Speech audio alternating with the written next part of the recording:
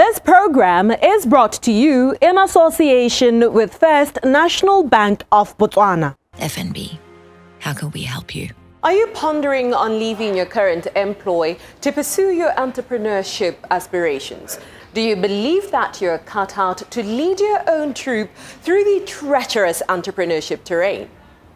If you've answered yes, then you might want to stay tuned to tonight's episode of First Issues as our guest, the brilliant Mompoloki Lerumo Mogobe, shares his nuggets of wisdom on the transition from being a full-time professional to an entrepreneur. Welcome to First Issues. In line with these ambitions, he's had to walk the talk, having business endeavors that include a real estate company, a legal practice, and other arguably fruitful ventures. However, it has not always been that he was an entrepreneur, or a successful one at that. This journey only started after a deliberate shift in mindset eons ago, and the rest, as they say, is history. You see, Mogobe is also a senior partner at Lerumo Mogobe Legal Practitioners, which was founded over 3 decades ago. It was when he was waist-deep practicing law that a trigger forced him to look into other ways of income generation. Tonight, we talk about this particular trigger and the kind of mindset that he had to adopt that he believes catapulted him into being a renowned entrepreneur in the country. Mogobe, thank you so much for coming on First Issues and affording us your time. Today, we want to sit here with you, have you share with us some nuggets of wisdom as regards, the sort of mindset shift that goes into transitioning from being a full-time professional to being an entrepreneur. But before that, at this point, I would love for you to share with us what triggered you to venture into entrepreneurship. In terms of my journey, my background is in law. I trained as a lawyer and obtained a master's degree in international trade and banking, the law of international trade and banking. So I was quite excited to practice in that field of specialization. But over time, it became clear that prospects for expansion and growth were limited. I had a particular challenge around 1999-2000 where there was a possibility of me losing my practicing certificate because of an alleged problem which was eventually cleared. But during that time, I think it was a 2-year period, when even some litigation was involved over that problem with the Law Society and everything. It actually became a blessing in disguise because it got me to look into personal development. So as I ventured into personal development, coming across people like Robert Kiyosaki, coming across people like Napoleon Hill and their writings, and people like Klassen, the books I'm referring to, one is Think and Grow Rich, and the other is The Richest Man in Babylon, and then the famous one for Kiyosaki, Rich Dad, Poor Dad, and particularly Cash Flow Quadrant.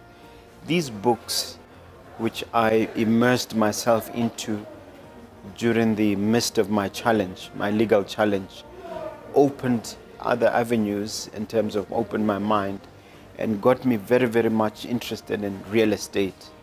And around 2000 and 2001, I focused more and more in real estate development and acquisition. I can't imagine it being easy having to shift your overall approach to life, to business and success from being a professional to now an entrepreneur, right? So at this point, I would appreciate if you could share with us the sort of transition that you've had to make, especially to your mindset, that you would attribute to your overall success today. Yeah, I say to my mentees that sometimes it almost feels like one needs a brain transplant, in the sense that the mindset, the approach to life is fundamentally different. Whereas a professional is often driven by a desire to pay bills, and maybe just to meet overhead and to do the minimum. The entrepreneur generally is driven by a dream. The entrepreneur is driven by a desire to create something big. and it's often not interested so much in what they earn. Entrepreneurs are famous. I think for the first 10 years I wasn't even getting any pay from the real estate business because I was being sustained by the law firm. So an entrepreneur would have that mindset where you have a bigger dream, a bigger goal that is driving you, whereas a professional, in my judgment, he wants to just pay those bills, is driven by the desire for security, to make sure that at the end of the month they're able to do the minimum that is required. Mogobe, there's a lot to be said about time, as pertaining to when one can start a business and have it become a success story. This is in regards to, people saying, oh, it's too early for you to start, or it's too late for you, don't have enough time. So what has been your experience in regards to that? One of the things I've noticed, Steve Jobs says that, you connect the dots backwards. In other words, you notice things backwards more than when they are happening. Yeah. But looking backwards at my career, sometimes I have a sort of regret of sorts of saying I started my personal development journey a bit late. When I really got into the groove of personal development, I was reading an average of 1 book a week and really getting into that mindset change, trying to develop myself as an entrepreneur, as a personal development practitioner. It seems to me, based on that, the earlier the better. I, for instance, think that if I had started my personal development journey in terms of being consistent, being intentional, 10 years earlier, I would be a lot further than I am now. So it's never too early to become an entrepreneur. We have examples of people really reaching great heights in their late teens, in their early 20s, the Zuckerbergs of this world. We have on the other side examples of people really starting late. I think the story of Colonel Sanders come to mind, even the story of the current President of the United States. People are doing really difficult things at late time in their life, in their 70s and 80s.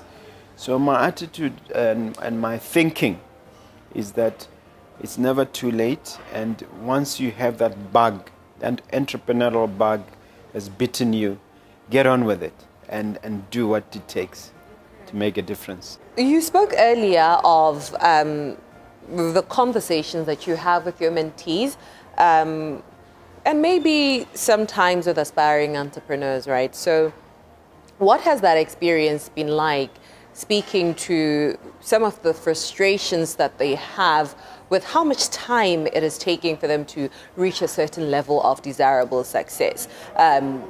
Paying particular attention to the sort of mistakes that you think they're making.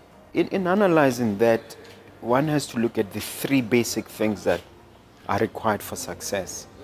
And the mistakes that happen is if a person overlooks those. In my judgment, the first thing is a preparedness to absorb and take in a large amount of information in your field, to try and become a specialist in your field. That requires literally consciously taking in information from mentors, from podcasts, from books.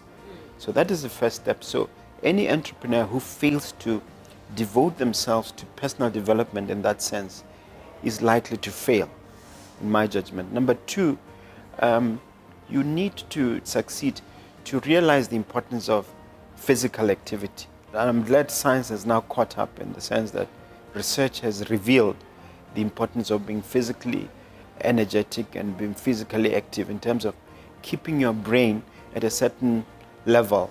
I'm not a neuroscientist, so I'm not going to be able to explain it, but there's evidence to show that physical activity and physical fitness contributes to entrepreneurial success. And the third one, which is sometimes overlooked, is the preparedness to place yourself in uncomfortable positions. In other words, to get out of your comfort zone and to get comfortable with discomfort. So in my view, entrepreneurs who are failing and who are struggling fail to see these 3 things. I try to teach them by sharing my story. I I believe in what is known as experiential knowledge as opposed to theoretical knowledge. So I constantly tell them, look, I have this deal and this is how we tackle this deal, and I actually go through the numbers with them and I get their input. Similarly, I go to my past successes and failures, and you'd be amazed how much you can learn also from your failures. I want us to go back to the trigger, the reason why you ventured into entrepreneurship.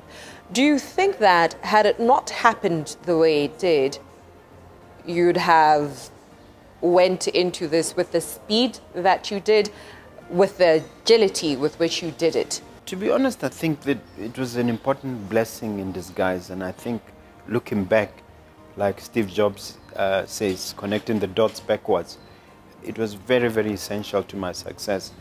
And I can say with certainty, I would not have reached the levels that I've reached had it not been for that event. I call it a cataclysmic event because it was very life-threatening at the time. So sometimes you're motivated by something negative like that and it thrusts you forward, and I have that pleasure. Sometimes I think my haters, quote unquote, deserve a trophy. Sometimes I feel like going to some of them because I thought it was an unfair situation, and I thought but going back, looking back, I feel like finding a trophy and giving some of them, because it was a group of people who were really, really forcing the issue at the time in an unfair manner. But they helped me because they pushed me in this direction. There's always a debate around, employment versus entrepreneurship when somebody is considering leaving that place of employ for the entrepreneurial pursuits, right? And the argument is always, why would one want to leave certainty for a dream that has no surety whatsoever of whether or not it would turn out to be a success story? So in your experience or within your wisdom, where do you think, or how do you think we could draw the balance when we're deciding whether or not to leave employment? There have been people who have done very well through entrepreneurship. I mean, we have heads of large corporations and successful CEOs of banks, for instance, who have done very well for themselves through employment. But by and large, I think you're more likely to beat the red race if you are an entrepreneur than if you are in employment. And the reason for that is that if you are in employment, there's a ceiling to your income earning capacity. There's a limit to how far you can go. Whereas, at least theoretically with entrepreneurship, it's limitless. You're guided by the amount of effort you put in and the response of the market and the systems that you put in place. As long as those things are working for you, you have unlimited potential. So we cannot all be entrepreneurs in the sense of being rugged entrepreneurs out there in the street, fighting the system, as it were. But we can be entrepreneurial. And I have a saying in the Nuggets where I say intrapreneurs, I-N-T-R-A. So you can have an entrepreneurial mindset, but within an organization. You find that even if you are confined in an organization, you can still go places in terms of promotions, in terms of output, in terms of negotiating better deals for yourself. Even though you are employed, you can, for instance, persuade your people to get you on a commission-based system, for instance. If you are entrepreneurial in your mindset, and all it takes, in my judgment, is the same effort that an entrepreneur would make in terms of personal development. Are you reading? Are you exposing yourself? Are you attending seminars? Are you developing yourself? Because it's not about what happens around you, it's what happens within you, how you develop yourself, that then changes your situation. So ultimately, Mogobe, what would you say is the biggest lesson or, a key learning from your journey that you would attribute to your astounding success, from which maybe a viewer or two would draw inspiration? It's difficult to know where to start, but in the Nuggets, I have a tagline which I say: we inspire, we energize, we enthuse, and we empower. And the reason we have that tagline is because all of those four things, as long as you have a mindset towards empowerment, inspiration, and so on, you are likely to succeed.